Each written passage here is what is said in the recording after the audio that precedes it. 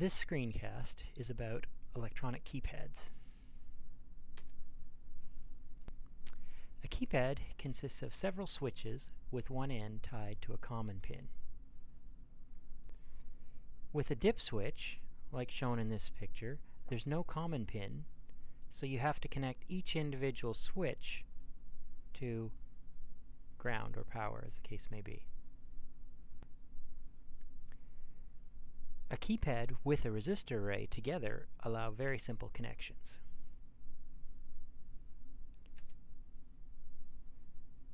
So in this case, we have the common of the keypad tied to VCC. We have a resistor array where the common of the resistor array is tied to ground. So you tie the common of the keypad to what you want when the key is pressed. You tie the common of the resistor array to what you want when the key is not pressed.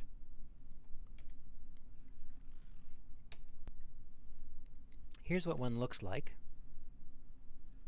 We can see it's a hex keypad, so they're from 0 to 9 and then A to F. And here's what it looks like from the back. You'll notice you can see the switches for each of the numbers and letters, and you can see the traces that go from each of these to the pins. You'll notice there's one pin on here where you can't really see the trace. Keep that in mind. That will come up later.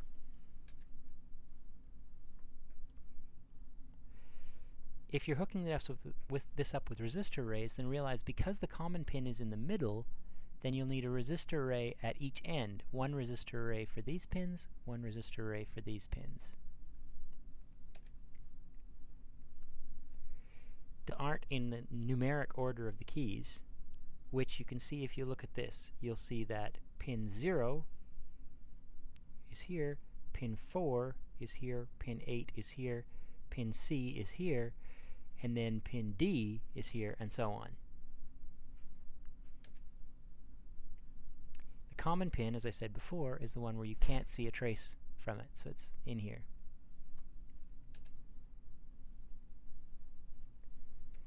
So, when a resistor array is added, this makes a complete module.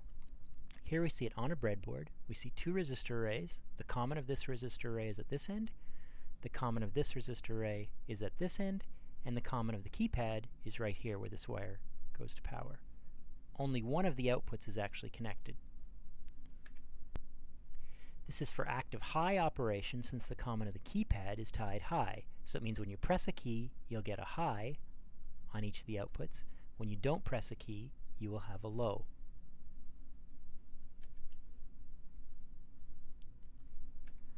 For active low operation, switch it around. So here what we've done is put the common of the resistor arrays to high, the common of the keypad to low, so that now when you press a key, you will get a low.